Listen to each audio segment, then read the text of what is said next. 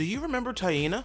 It was a Nickelodeon show that premiered on January 14, 2001, starring Christina Vidal as the main character, Taina. The show followed her and her friends Renee and Lamar as they attended the Manhattan High School of the Performing Arts. In every episode, Taina would daydream about becoming a star, sometimes performing songs.